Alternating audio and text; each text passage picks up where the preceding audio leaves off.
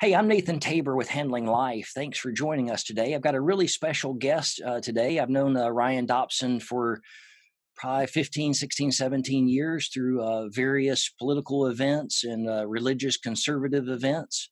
He's now the president of Rebel Parenting, and he's based out of Colorado Springs, Colorado.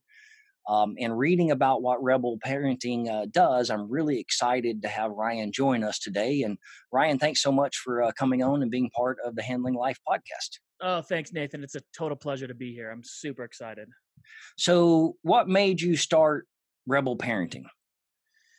Honestly, I saw a need that just wasn't being met. I was doing traditional Christian radio 4 years ago. I did it for 7 or 8 years. And you'd be surprised how much gets censored off of traditional Christian radio. There's a lot of stations where if you talk about abuse, they won't play that show. If you talk about addiction, they won't play it. If you talk about drug abuse or pornography, they don't play those shows. And I just thought, you got to be kidding me. There's marriages being destroyed all over the country. There's families that are being ruined by these things. What do you mean you're not going to talk about it? And they wouldn't talk about it. And so my wife and I just said, I'd rather talk to 100 people uncensored than a million people being told what to say. And so we started 3 years ago. And I would say in the last year, we've kind of hit a nerve and our numbers keep growing and growing and growing. And it's because we're just being honest about the things affecting marriage and affecting parenting and trying to take it in a new way. That's a novel concept, right? Kind of like what Jesus did. He just told the truth Yeah. in a loving but uncensored way. Yeah. And then he let the people decide, is that, did it apply to them or not? 100%. 100%. And here's the truth. Everybody wants help. Everybody wants to have a good marriage. Everyone wants to be a good parent. You don't have people that are like, man, I really hope I'm a terrible parent. I hope I'm estranged from my kids. I hope they hate me and go to therapy when they're older. Nobody wants that. When you get married, you don't think, man, I hope I just annoy this person until they finally leave me. Nobody wants those things. But when you give them answers that you claim are going to work and then don't work, it makes people really, really bitter. It makes them angry, and it kind of feels like you've been stolen from or ripped off. And Laura and I talk about the struggles that we've been through, that we go through. We talk about it while we're going through the struggles, and we're finding more and more Christian leaders that are being really honest and vulnerable about their problems while they're going through it. There was these generations of people that talked about marriage and parenting, and they never had any problems. They had all the answers. And if you just follow their 3 steps, A plus B equals C, just follow what we do, and you're going to have a perfect marriage. And that doesn't work. And we don't claim that it works. And we claim to be fallible like everybody else. And apparently that's pretty relatable to audiences. And so we're just going to keep going with it. It is. And I'm not sure why, some of the major ministries or denominations or preachers who are in pulpits don't get that. Because everybody, if they're being honest and being real, every person, whether they're Christian or not, yeah, but especially, we're trying to reach the evangelical Christian. If they're in a marriage or they're a parent, there's going to be conflict and stress and for sure. And arguments and disagreements. I don't care if they're the pastor or the pastor's wife or the deacon or the Sunday school teacher or the person who sits in the very back row. Everybody has problems. Nathan, here's the truth. It's especially if it's the pastor, especially if it's the deacon, especially if it's the Sunday school teacher or worship leader, because they're being targeted. They're for sure being targeted. Their marriage is harder because they feel this internal desire to be a role model for their congregants and for their congregation. They feel like they need to set a good example. And what Laura and I say is, yeah, here's the good example. When you go through struggles, go to counseling and therapy. When you do something that's inappropriate, say you're sorry and apologize. When you mess up, not if you mess up, seek help and get healing for those things. That's the way we're setting our example of saying, listen, we're not perfect. My kids, last year was the very first time in my life, because we homeschooled, my kids' teachers watch our show.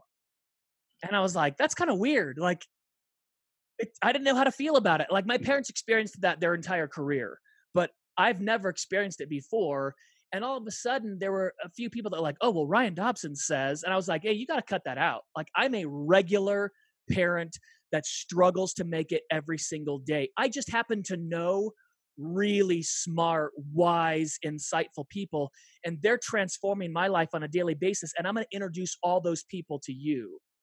So I'm not an expert. I'm just a regular parent that's really trying hard to be better every day. Well, and you're being honest about your shortcomings and your failures. I have a almost 15-year-old daughter, and if I want her to be honest and I want her to say she's sorry when she's done something wrong or admit her mistakes, Yep. you know who she's learning those things from? Preach it. Preach it. From me and her mama. That's exactly right. Listen, people don't want to do that. We don't want to say we're sorry to our kids. We want to make it seem like we've got all the answers, we've got it all together. The best way, one of the top ways, in fact, the Fuller Youth Institute, Dr. Kara Powell at the Fuller Youth Institute in California, they did a long, in-depth study called Sticky Faith, how to get your faith to stick on the next generation, how to get to stick to your kids. And they found one of the most crucial, vital, impactful ways you can get your faith and your belief system to stick to your kids is by admitting when you're wrong and saying you're sorry. Yeah. Because most of life is failure.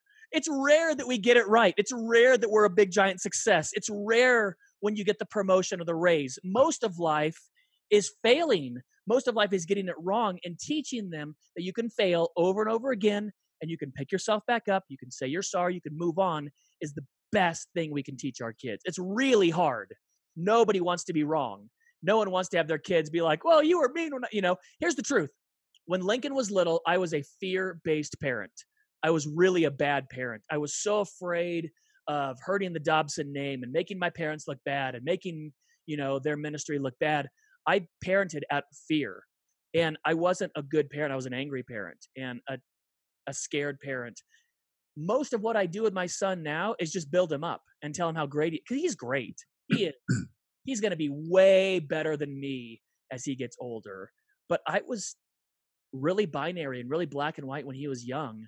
And so I can't parent him the way I would parent. Like I parent my daughter completely differently because she didn't get all that junk. I mean, by the time she came along, I had been through therapy and counseling and I had a breakthrough and a breakdown and I had really turned into a different parent. So I parent her totally different than my son because I just got to tell him, I'm so sorry. I was wrong.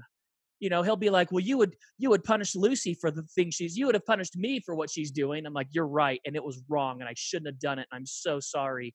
I just have to apologize for it. And I don't like doing it. But the more I do that and the more I tell him how great he is and the more I build him up and tell him, I can't believe I get to be your dad. Oh my goodness. What an amazing treat to be your dad. The more I do that, the better our relationship is. Like we hang out and watch movies on the weekends together. Me and my 12-year-old, he's almost 13. And people are like, oh, the tweens, they get so sassy and they don't want to be your friend anymore. Like, I don't know about you, man. Me and my kid watch superhero movies together all the time. Oh, my daughter and I, we go to Dave and Buster's all the time and play video games. Oh, good for you. Awesome. We watch movies, we hang out, you have your moments where they're, being an individual. Yes. Totally. They're being, always laugh with your dad. I want my daughter to be a strong-willed child after she leaves the house. Right. Yeah. That's the thing though. What you want is for them to behave when they're out of the house. Yes. And then figure out who they are in the home where they're safe with you, where they can push the line, where they can figure out, where they can ask those questions, where they can be ornery, all those things. You want that in the house because, and by the way, when they do that in front of you and not out of the house, it says, I feel safe in this place. If they act like an angel in the house and they turn around and they've got clothes hidden in their locker at school and they're dressing differently at school and they're putting on different makeup at school and they're listening to different things and saying different things and they're a different person outside of the home, it means they don't feel safe to be who they are in the home. You want them to be the crazy person in the home and figure out, oh, this is too far. Okay, all right, I got to rein this one a little back in. You want to hear from their friends' parents like, wow, your kid's really polite. You're like, my kid? Wow, okay, awesome. Yeah. And Timothy obviously talks about that, be thou an example.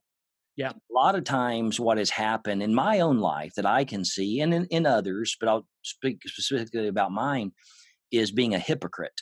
Hmm. oh, I'm a Christian and I love the Lord and I have faith and but then over here I'm doing these other things. That's And right. as parents, we have to realize that, right? If we're doing that, don't be shocked when your kids do it. Yeah. Consistency. It's that consistency. And this is Nathan, you grew up, I mean, you're younger than me, but when I was growing up, if there was something terrible happening on the news, my parents didn't have to tell me. The news was on at 6 and 10. That was it. It wasn't 24-hour news cycle. There wasn't social media pumping this stuff into my face all day, every day. And so I didn't have to deal with lots of things kids today do deal with. And they can take more than we think. We want to shelter them and protect them, but they can take more than we think. And we've got to be honest about those times too. Like my wife went through a really bad bout with cancer just over a year ago and had to have facial reconstructive surgery. And she went through chemo for 2 years. And it was terrible. Like I, it was the worst of anybody that's been through cancer or something like that. They're like, oh yeah, we get it. We know what you're talking about. And there were days where I just wanted to die. I just wanted to die. And my son would say, Daddy, how are you feeling? And I had to be honest. I'm so yeah, sad. I'm so sad. I just wish mommy didn't have to suffer and go. I wish it was me. I wish I could take the pain from her, but I can't. yeah, Now, if I tell him I'm fine, then it makes him crazy because he intuitively feels that I'm not fine. And why should I be fine? My wife is suffering every day with chemo and she's suffering with stitches and she's suffering with aftermath of surgery and all those things. Of course I'm not fine, and neither is he. And that's the other part is every now and then during that almost 3-year stint, my kids would just go bonk bonk, where they just act completely out of line and crazy. And at first I was like, what are they doing? My goodness. In fact, someone told me this yesterday. They were on the MAC, which is public transit in the Portland area, Portland Bay Area. There's a public train system. And there was a dad on the train and his kids were freaking out. They were screaming and running up and down the train. And they had these lollipops and they were sticking them on people's newspapers. And he finally goes, hey, man. And the guy kind of looked up, startled, and he goes, yeah. And he goes, dude, you got to do something about your kids. And the dad goes, oh, I'm so sorry. We just left the hospital. My wife just passed away, oh, and I don't know what to do. And I don't know what to do with them. And I don't know how to tell them. And now in an instant, the entire train was like, oh, stick the lollipop in my hair, punch me in do what, it was this immediate turnaround. But we forget that as parents. We forget that when we're going through a hard time or a parent is going through a hard time or when they're being bullied at school or when they get a bad grade, sometimes they don't have the emotional tools to deal with this pressure that's going on. And we've got to figure out, why are they so out of the ordinary right now? Why are they so not like themselves? And then figure it out and give them a little compassion in that time. yeah. There may be something big going on. How real quick? How's your wife doing now? Is she better? No, I would love to say she's better. We had about 6 months cancer free, and it's back. And so in 2 weeks she'll go back on chemo again, and then we'll go from there. So she did another stint of chemo, about 6 months, and it got pretty bad.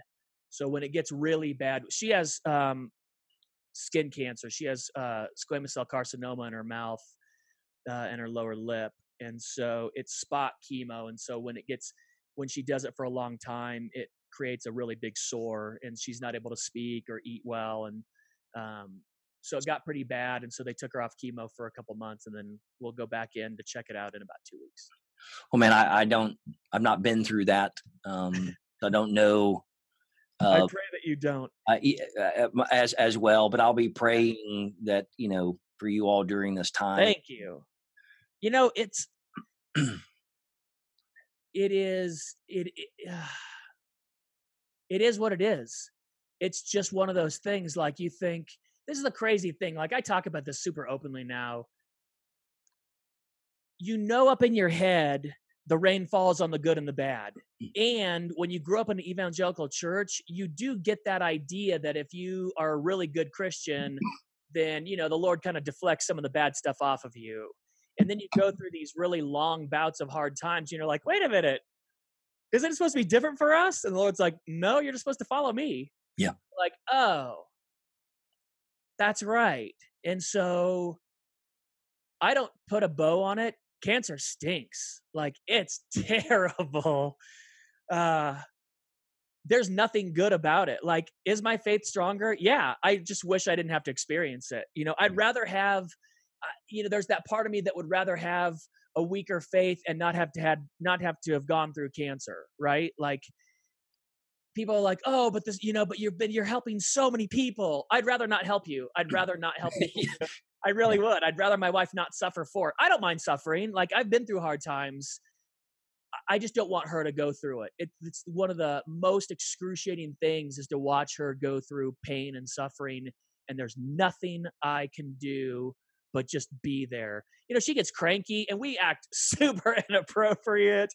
That's the thing too. Like, you lose friends. You don't realize it. But when you go through your darkest hours, like, I act inappropriate completely. Like, I lash out at times.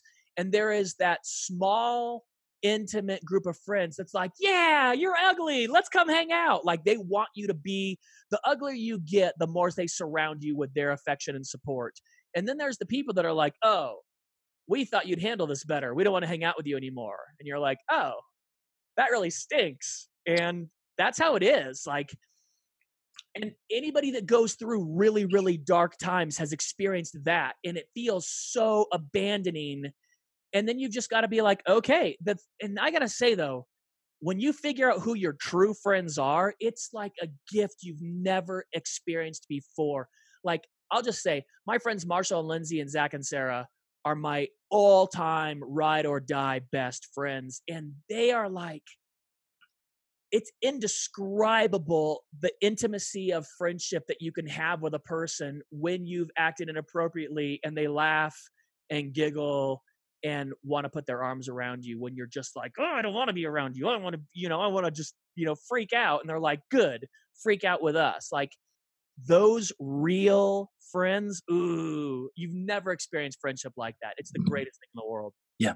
And I've not been through what you've been through. I've had some trials and tribulations in my life, but not to that extent. But you really get to the point at times where you want to say, God, why, or where are you? Or, why is this happening to me? You start to question God. Yeah. Here's the truth. When Laura first got diagnosed with cancer, I was like, we're going to get through this. We've been through hard things before. We're going to power through this. And I'm telling you, man, I got kicked in the teeth. I got knocked on my rear like I never experienced before.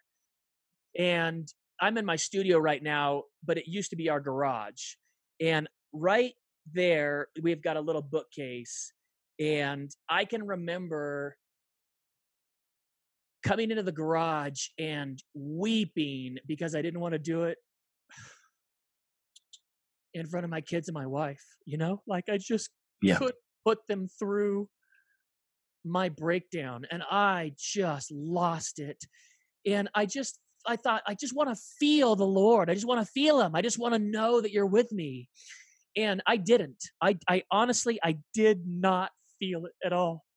But what I did hear is, even when I don't feel him, he's still with me every step of the way. It's just me that doesn't feel him.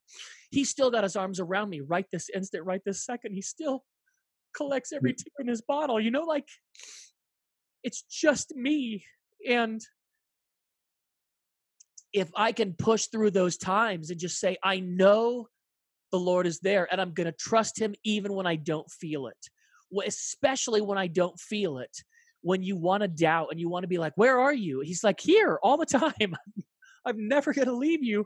I'll never forsake you.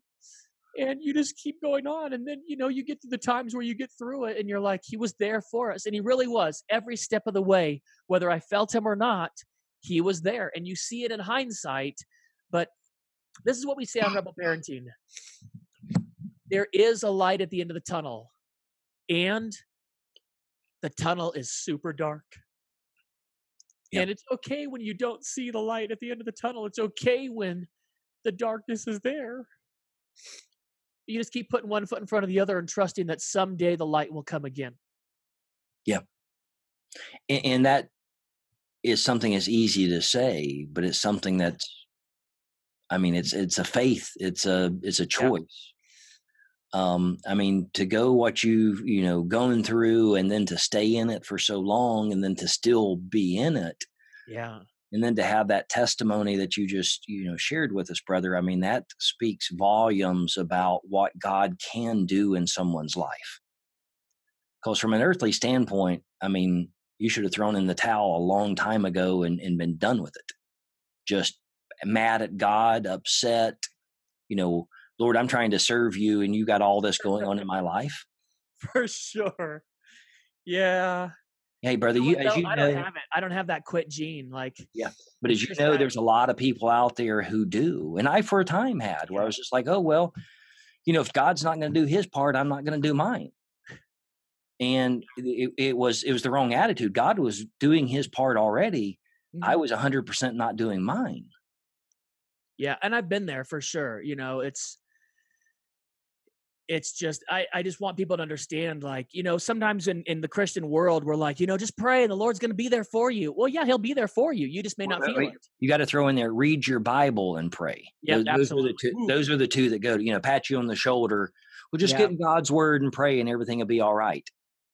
No, get in No, God's word and pray and do the right thing, and someday you'll meet him in eternity and glory. But in this life, you will have trials and tribulations. It will happen. That's just how it is. It will happen. and And there might be some trials and tribulations that last our entire lives. yep, It might not ever be cured for sure, on for this sure. earth. You know, we talk about addiction all the time on Revel, and there was a guy, Jay Adams.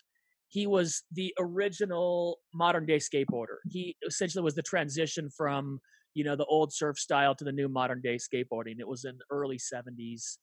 Um, and he struggled with addiction mightily up until the day he died. And he would say, I have friends, Christian Asoy, one of the massive skaters of the 80s, still going strong today. He and Tony Hawk were on par with each other back in the day. Christian struggled heavily with addiction and then was miraculously cured and has never gone back to it again. And he said, I don't understand why God won't cure my addiction. Why do I wake up wanting it all the time? Why do I struggle with it like this?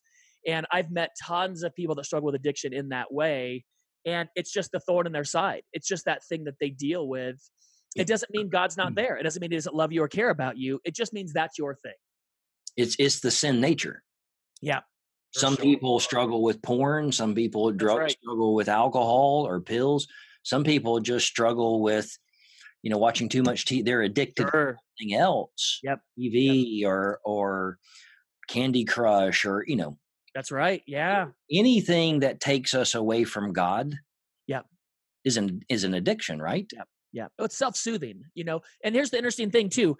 For most addicts, it's self-soothing. For most addicts, it's I've got this pain in my life, either current or past, that I haven't dealt with and I don't know how to deal with. And so I'm either gonna like eat sugar or go to alcohol. I mean, I live in Colorado. So the number of people that Smoke smoke, weed. oh my goodness. It's I've been out twice to Colorado, to Denver twice in 2019 to speak at real estate conferences. oh yeah. First time I came out there, I told my wife, as soon as I stepped off the airplane, got out of the airport, I said, it smelled like my college dorm. It does. Yeah. And people laugh at that. It's true. It's honestly true. You walk around the city and you're like, really? Wow. Yeah. There It's was like nowhere you okay. could walk that didn't Yep. smell like weed. Yep, totally. And so it's that self-soothing thing. What we talk about on Rebel all the time is find a good therapist or counselor. Find someone that can help you with that past hurt. Find someone that can help you with that current hurt so that you don't need to self-soothe anymore. And then there's the addict. I was talking with someone last weekend, blew out his elbow, and had elbow surgery as a young person. And the doctor gave him 120 Oxycontin and said, don't take too many of these. Well, guess what? Took too many. Yeah. Which is what's going to happen, and has struggled with addiction mightily since then. And it's not self-soothing. I mean, it is in a way first it was for pain, and then it was for phantom pain, and now it's for normalcy and trying not to go through withdrawal symptoms. But Yeah.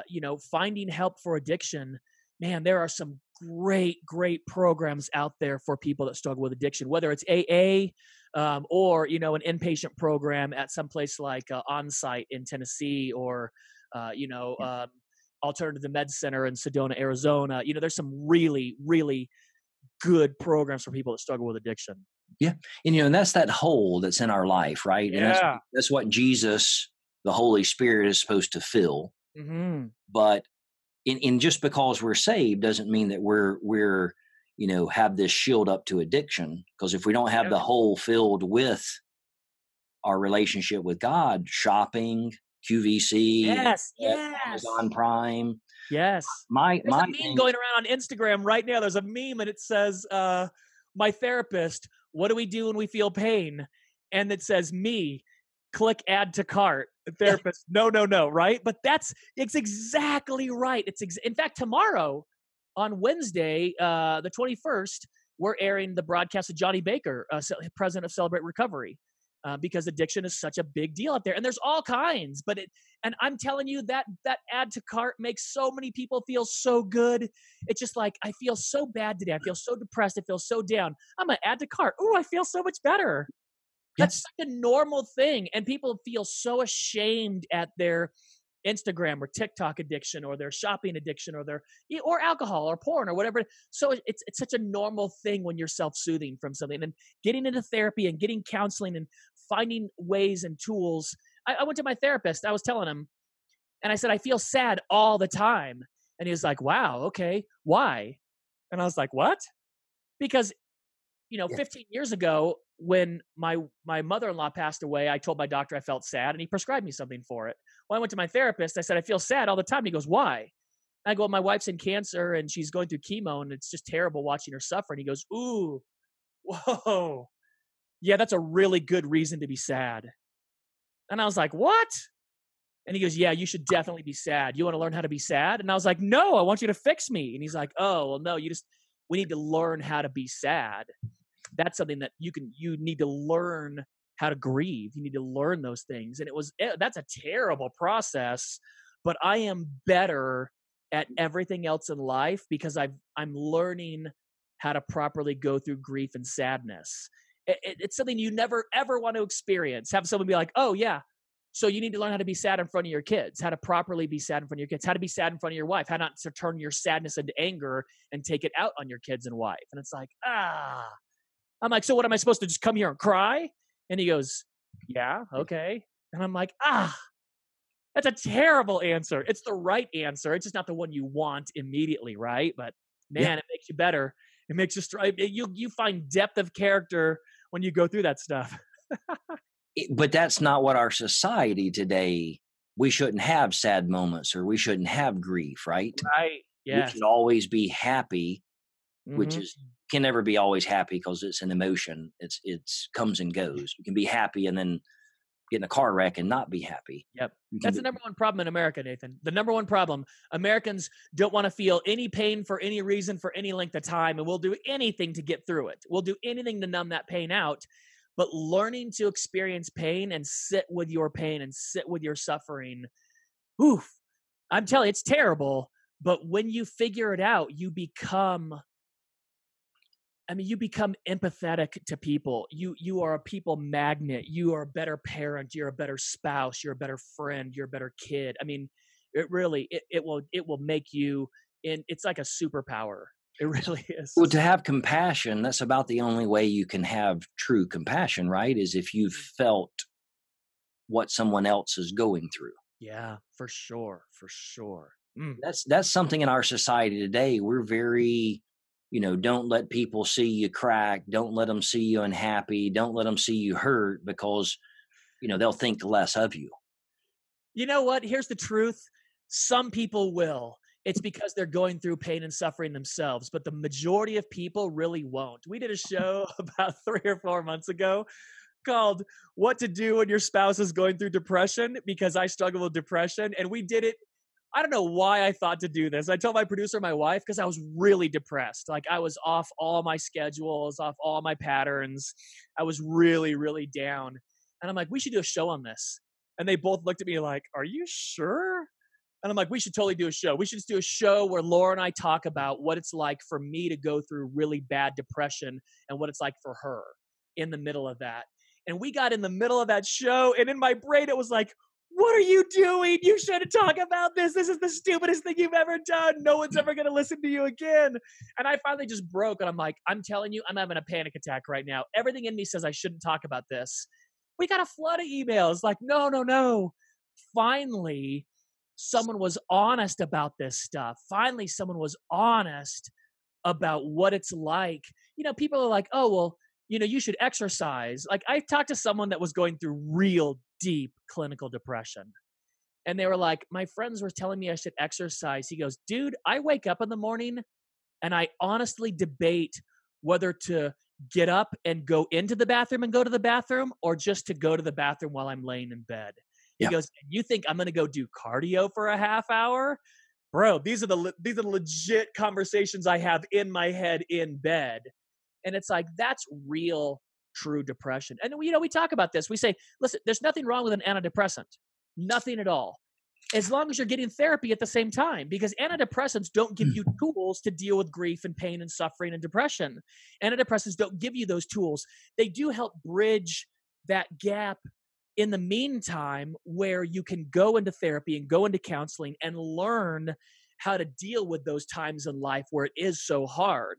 And then you can go down and you can wean off of that. Go with a doctor, do the right thing, but don't just do one thing. That's the real American way. Like, oh, I'm just going to take this pill, I'll feel better. Like, okay, but you can do that the rest of your life? Like, are you sure?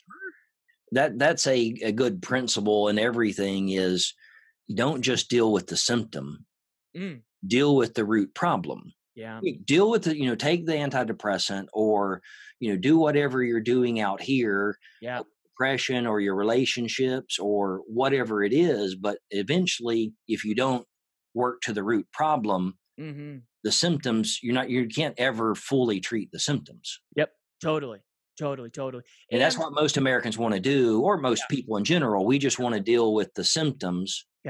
We don't want to deal with, you know, we want a better relationship with our wife. Yeah, you can buy her roses. Yeah, you can do this.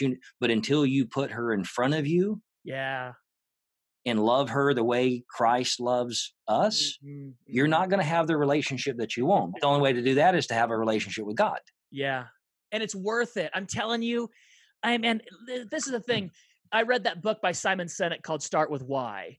And I figured out our why at Rebel Parenting. One, marriage and family is the foundation of society. Where the family goes, the way the society goes. The way the family goes, the way culture goes, the way the country goes. And when your marriage is really firing, when it's running on all cylinders, when you're really, you know, when it's a great thing. It's clicking.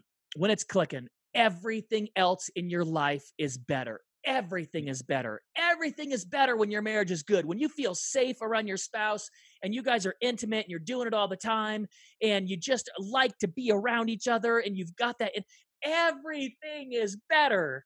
Well, the flip side of that coin is true. When your marriage is on the rocks, when it's in the dumps, when you're just like, oh, just hearing you breathe makes me mad. When it's that way, everything in your life is worse. Everything. Your sleep is worse. Your stress is higher. It's harder to work out. It's harder to lose weight, harder to work at all. And I'm telling you, the investment in your marriage is worth it. The investment in your faith is worth it. Those struggles, those hard times. My marriage is strong today because of the hard times we've gone through, because of the trials and tribulations we've experienced as a couple and come out on the other side. My faith is strong today because of the hard times I've gone through, because I've wrestled with the deep questions. It's not in spite of it. It's not the cut and run. It's when it gets hard, dig in. Dig in, find someone that's going to support your marriage. You know, when you've got doubts, when you're like, oh my goodness, I got married at 20 years old. I was a baby then. I'm 55 now. It's been 35 years. What was I thinking back then? Maybe you're not the right person for me. Find someone that's like, no way. Marriage is a choice. Love is a choice. You can choose to have a good marriage. You can work on having a good marriage. Same thing with your faith. Same thing with your faith. Don't go to another faith that's going to tear yours down. Find somebody with a rock solid faith that's been around the block, that's been through the hard times, that's got the scars to prove it, and have them help you get back on track. Absolutely. That one word you used there, choice. Would you say everything we've talked about so far today, and probably everything we will talk about, really comes down to that one word, choice? Do you Mhm. want to do it God's way, or do you want to do it your way? Yeah, You know, sure. James 3 talks about that, the wisdom, Mhm. earthly wisdom versus biblical wisdom. You know, can you survive one aspect of your life in a earthly? Sure. Sure, sure, sure, sure. But if you're not doing it God's way, eventually it's not going to work. You So got it's, it for it's a, sure. so it's a choice. Yep. And the circumstances of life are not a choice. Whether you were born an addict or not is not a choice. Whether you go through cancer is not a choice. Those types of things. How you handle those things is a choice. It really is. It's a choice. You can choose. And here's the truth, you can't get it right every time. And when you don't, choose to say you're sorry. Choose to apologize. A choice. Yeah, for sure. And, Man, and that's not and wise. not That's a, tough. oh, I'm sorry, but if you hadn't have done that, I wouldn't. Oh, yeah, for sure. No, no, no. We talk about apologies all the time. So here's how not to apologize. When you don't eat and your blood sugar gets low and you snap at your wife in front of your kids, you're like, oh, I'm so sorry. Daddy got hangry. You know how I get when I don't eat? You're an adult. You have a choice to eat or not eat. You chose to not eat, and then you chose to snap. You got to be like, I'm really sorry. And here's the thing, you got to be specific. This is the thing we'd love to do in marriage and parenting. I'm sorry. Why? Why are you sorry?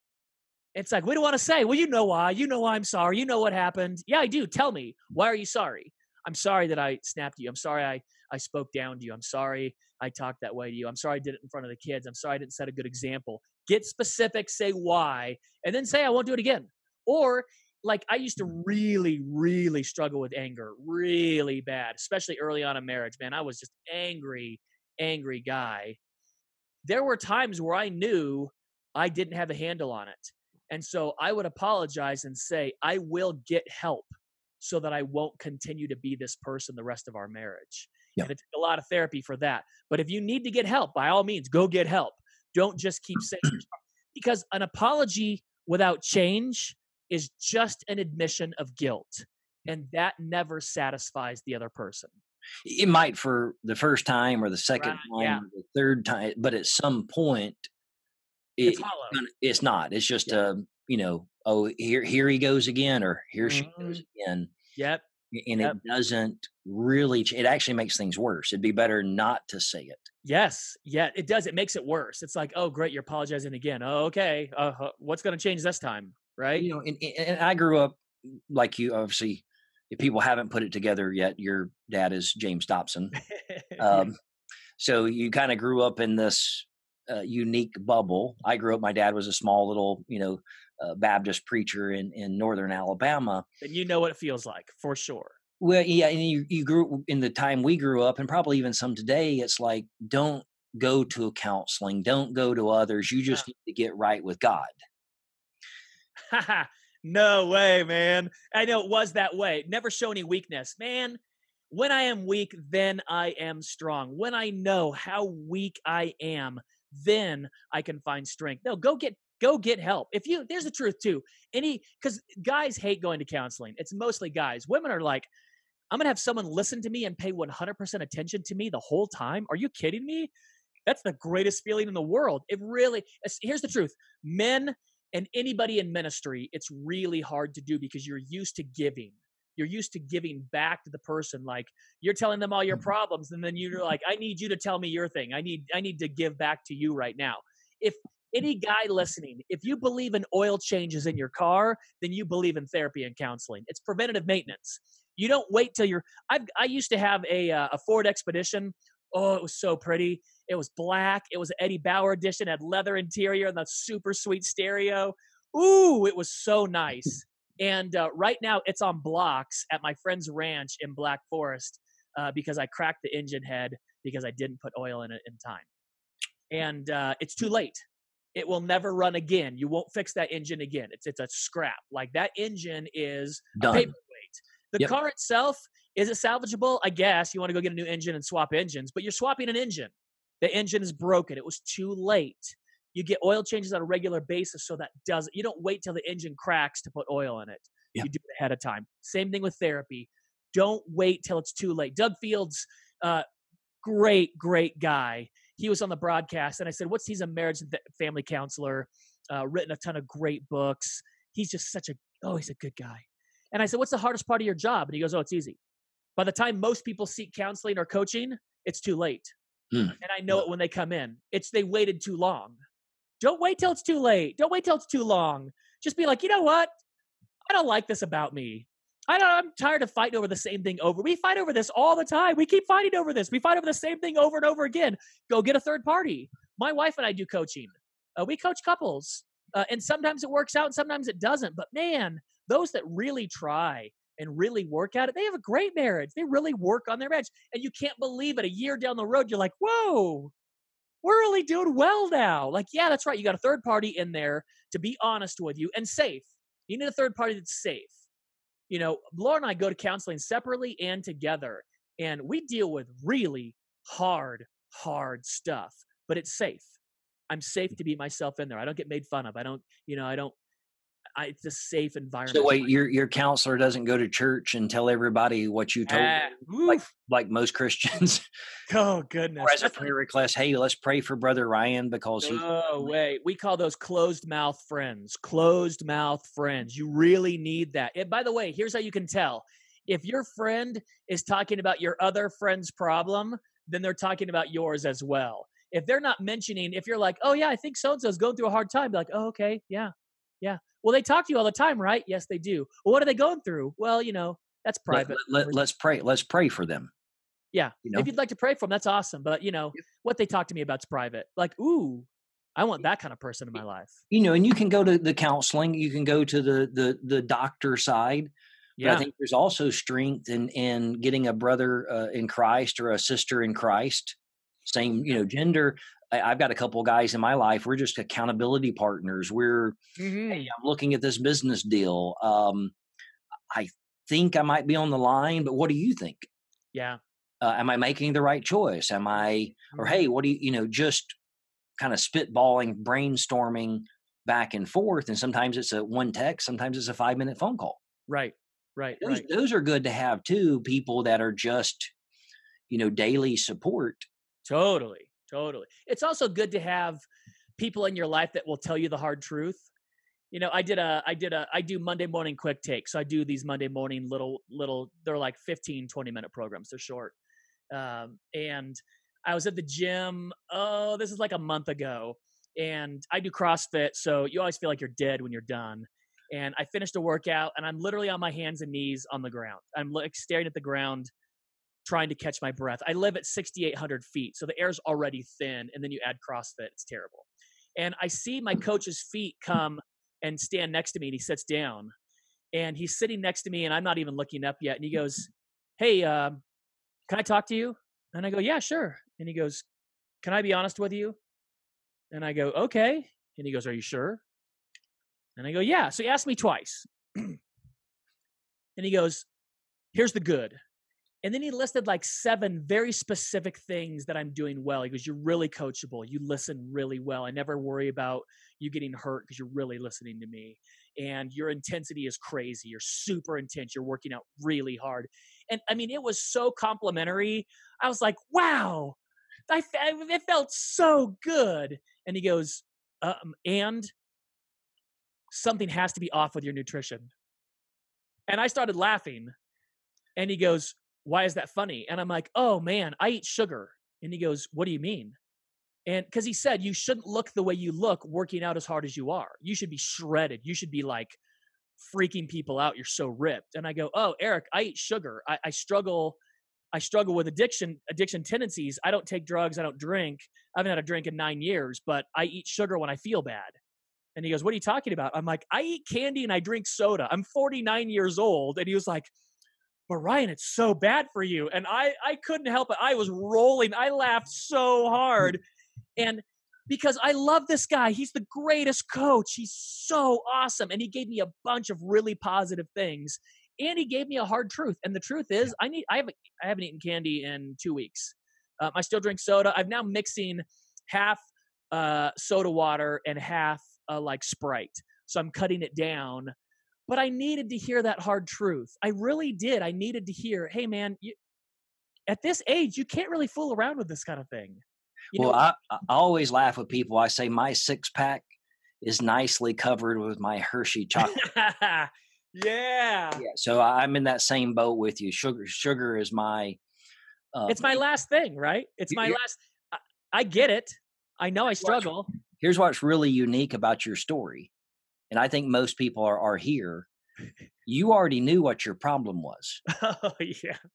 Right? Totally. You just needed someone else to confirm to you that they knew what your problem was. And that's where counseling or another brother or sister in Christ can really help us, is that, I already know pretty much everything I should be doing or how I should be doing it. Yeah. But when I don't, it's always good for someone to say, hey, your 5% that you're missing here, or the reason you're not getting to your end goal or staying there is because you're not, you're eating sugar, or you're not spending quality time with your wife, or you're not spending quality time with your kids. Yeah, you're spending money on them, and you're doing all that. You send them to a great school and they got a nice car to drive, but are you spending quality time with them? Yep. And it's normally the little things. It's the big things we work out. It's the little things that normally get us. Yep, that's true. And that's what I tell people too. You got to listen to how he did that. And those are the people that you want in your life. He asked permission twice, and I gave him permission to give me hard truth. And then he gave me a really great compliment. In fact, like 6 or 7 really good compliments. And then he gave me one thing to work on. One thing, not like this giant list of everything I'm doing wrong. One thing. And then said, if there's anything I can do to help, you let me know. Any way I can support you and help you, you let me know. And I was like, dude, I love this guy. I love this guy. It's exactly what you want. And if you need to give somebody hard truth, that's the way to do it. Ask permission. They might say no. They might be like, man, I'm struggling right now. I just need support. All right, cool. Then I'm there for you. Awesome. What do you need? Yep. And then when they're ready to talk, then talk. Yep. And they know you're there for them, right? Hey, I love you. I care about you. I want the best for you. If you want to talk, I'm here. If not, no big deal. Still love you. Still care about you. Still want the best for you. I'm going to be here with you, right?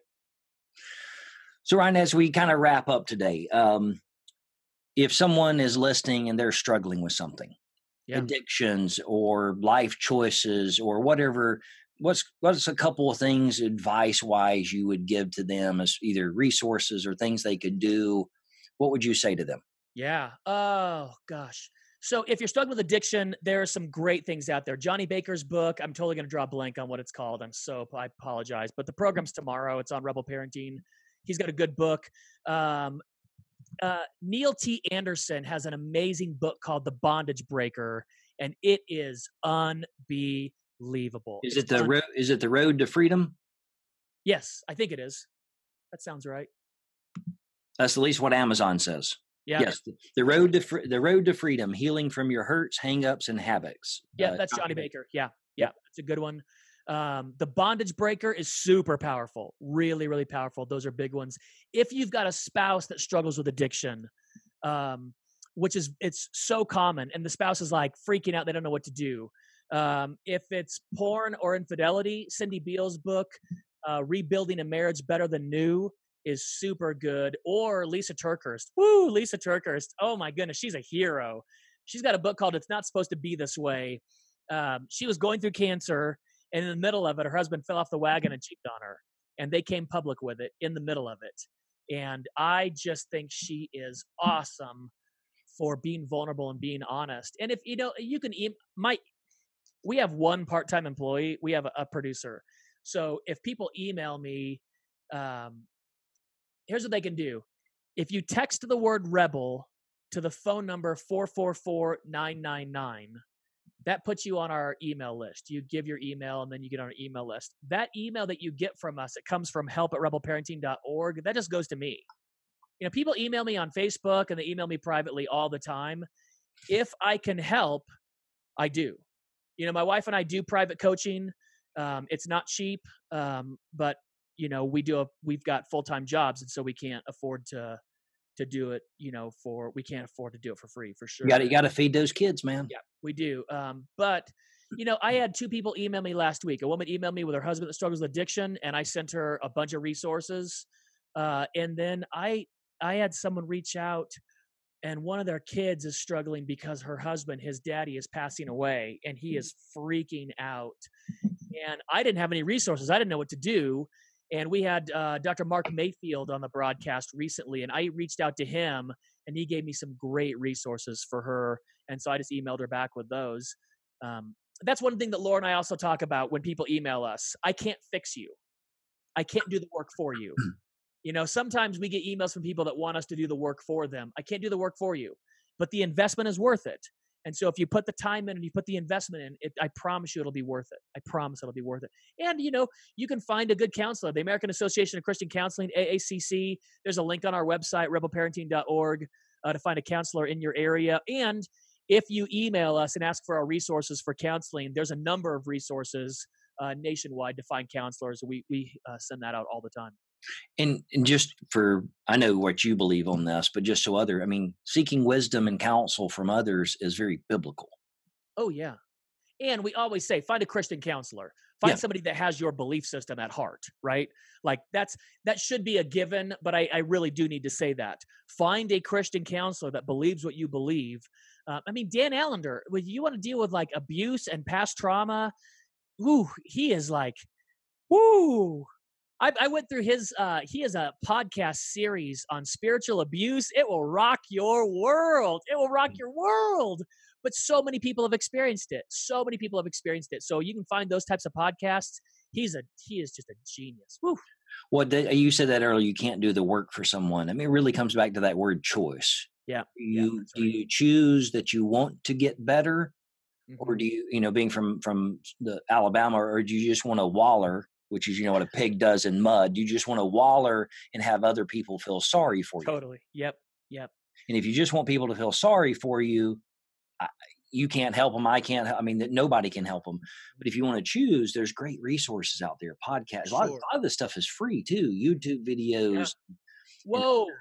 I'm telling you, yes, 1,000 times yes. YouTube and podcasts have changed my life. The other thing, though, this is the thing too. If you want help and you want someone to not feel sorry for you, but empathize with you, it's different than just feeling sorry for you. Empathize with you. A good therapist does that. Yes. Like, this is the craziest thing. My therapist, Sam, probably shouldn't. It doesn't matter. He's the best. I don't care. Like, he can't tell anybody that he's my therapist, but I can tell everybody that he's my therapist. Yep. The first couple of times I saw him, he did this thing that just threw me off so much. I would talk, and then when I would stop, he would look up in the air and he would go.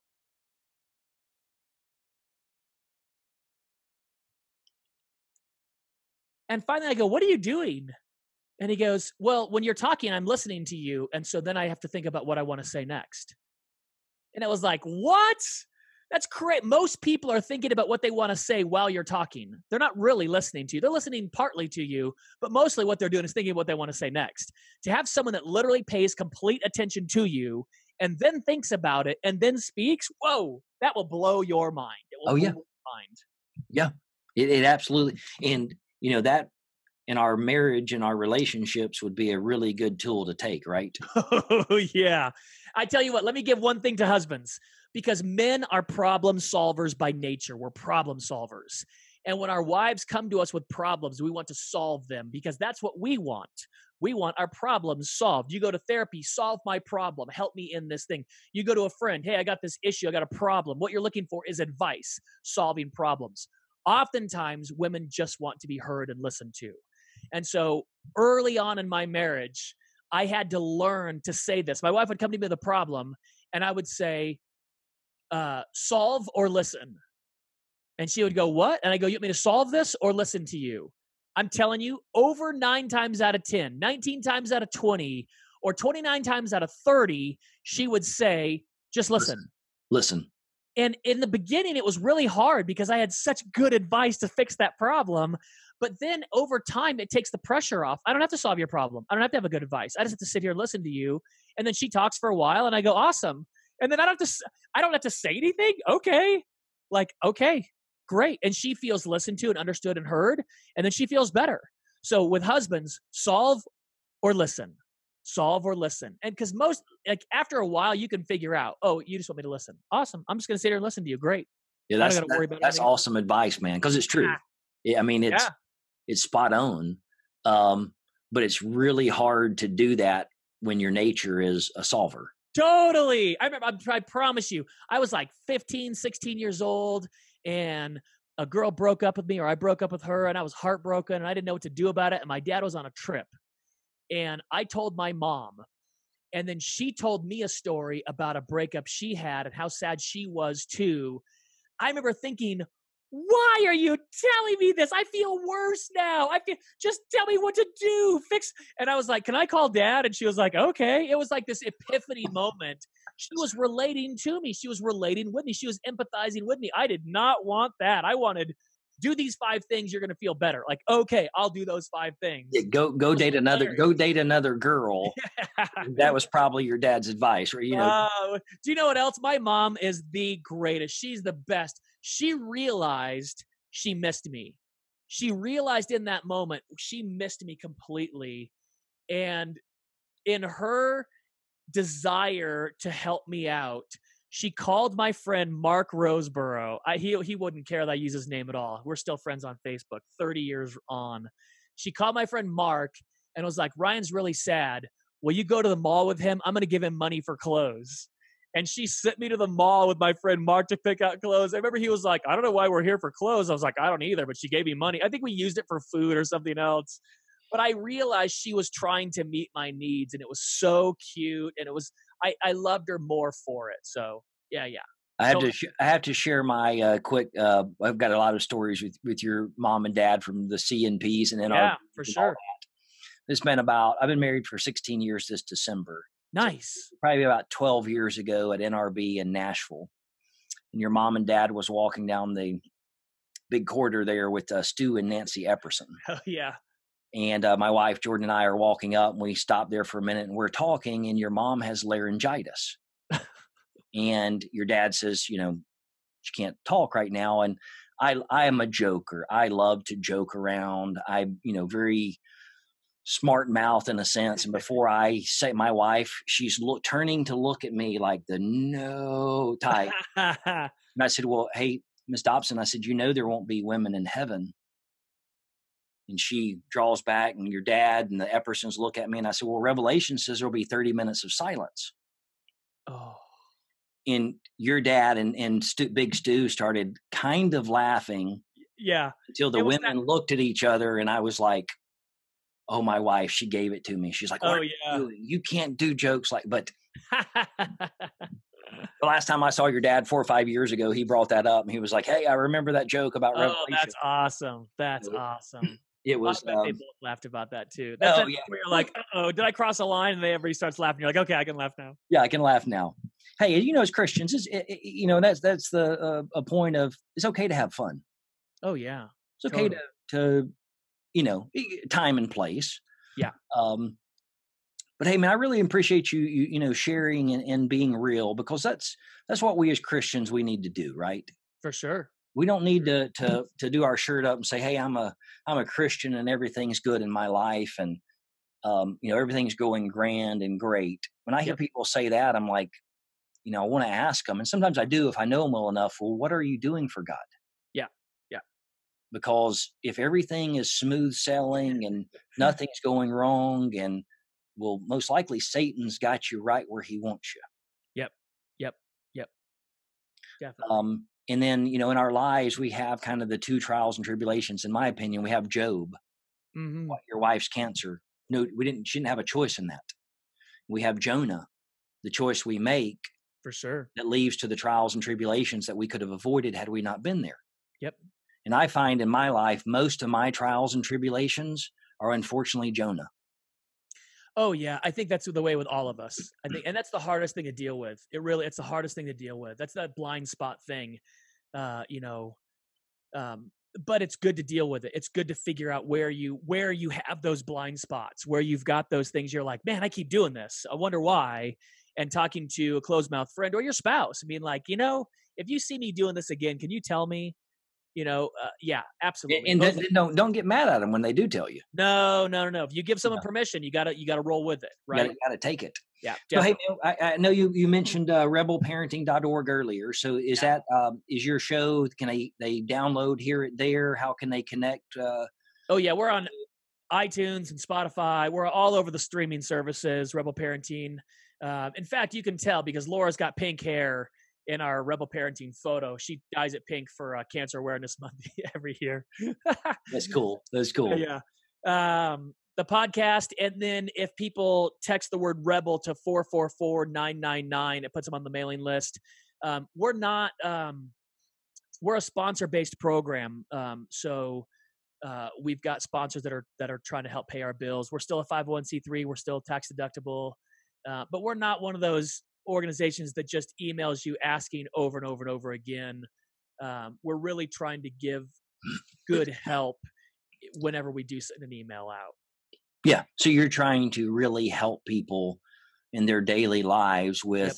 free, Yeah. good biblical based, Bible based, Christ centered Resources. content, Yep. resources. 100%. Yeah, we do That's the podcast awesome. 4 times a week. It's all marriage, all parenting, all the time. If you want to get a little help in your marriage and your parenting, I'm telling you, our guests are amazing. They really are. I am constantly blown away at just the gold they pass along. I mean, the gold. I've had my life totally transformed because of my podcast, and I am just thrilled to pass it on to other people.